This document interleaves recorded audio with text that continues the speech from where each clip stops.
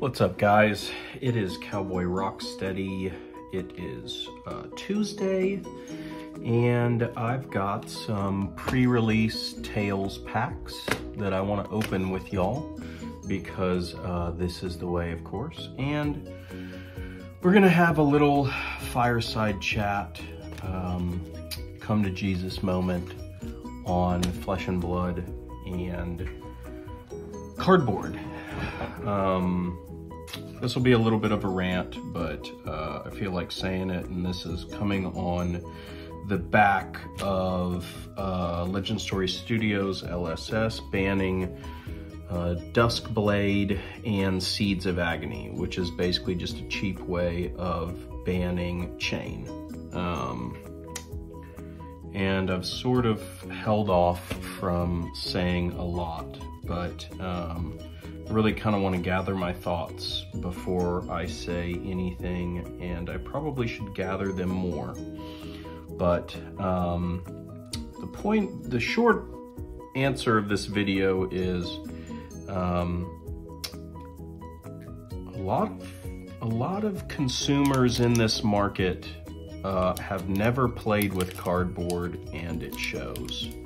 Let's pop this first pack open.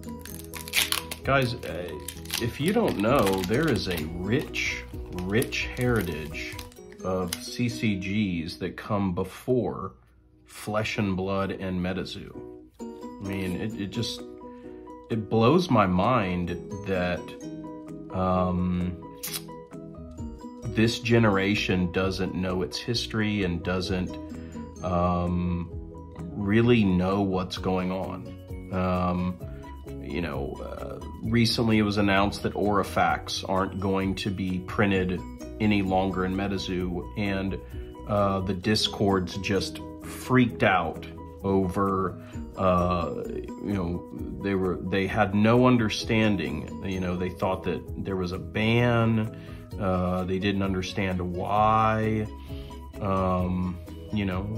Obviously that's a move just like, Power 9 and Magic. It was a calculated thing that I think MetaZoo planned all along, in their game theology, was to basically use those elements of Pokemon and Magic to sort of generate a money machine. LSS is a money machine. They're a tiny company, but they have to make money to survive. Y'all know what's in this pack here? Y'all remember Battletech? No, you probably don't. Remember Decipher, Star Wars CCG? Yeah, you probably don't. You remember my favorite CCG of all time? One that nobody talks about?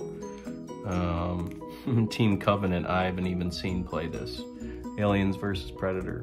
Fantastic CCG. Fantastic. Remember my second favorite CCG of all time? Deadlands, Doomtown, Texas Rangers. Any Texas Ranger fans out there? Nope.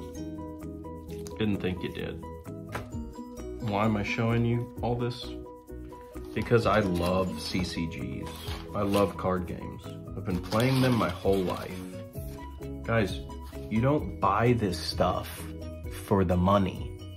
You don't buy this stuff to flip a cold foil for $5,000.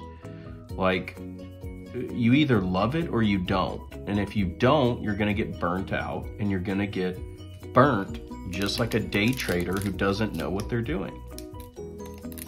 I hear all of the time, why should I give this game a shot?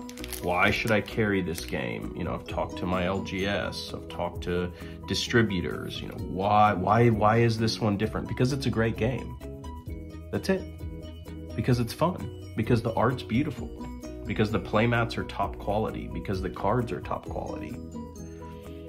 I enjoy playing, sleeving, collecting, looking at, feeling, opening Flesh and Blood. That's it. And if you don't, You shouldn't be playing or buying the product or collecting it. It's just that simple. So, why am I bringing all of this up? You know, before you take to your keyboards and before you go to Reddit and Discord and all of these things, do your homework. Know where all of this has come from. There have been hundreds and hundreds of mass-produced CCGs before this one. And hey, this one might fail too. But at the end of the day, this still is the best functioning CCG system of all time.